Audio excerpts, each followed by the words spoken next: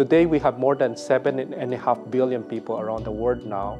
And as of last year, 2015, it has been reported that finally, there are microorganisms that already shows resistance to our last line of antibiotic defense. This means that we really need alternative technology to combat emerging pathogens and infections.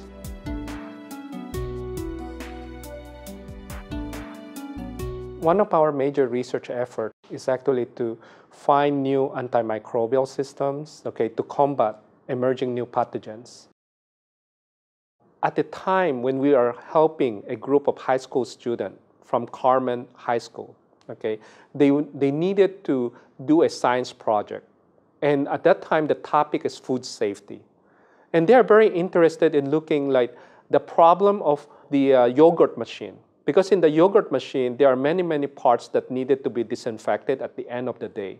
So they wanted to see whether there's a much more convenient technology that can do disinfection of yogurt. And when I was thinking of this problem, I suggested to them, why don't you look at the new technology called the pulse-electric field, which is used in treatment of juices, in treatment of soya milk, and it is possible to apply it for yogurt.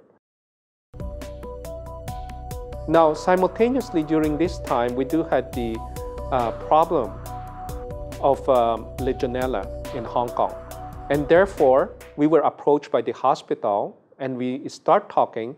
And then we thought, can we actually take this pulse-electric field technology, change it, introduce new things to it so that we can use it for water disinfection. Now, what is the main barrier? Because currently the technology, the pulse-electric field technology, requires very high voltage, so it is not safe. It consumes a lot of electricity, so economically it's not viable. And it's very big and bulky. Now, if we wanted to use it at home, it had to basically be inexpensive, it had to be convenient, it had to be safe.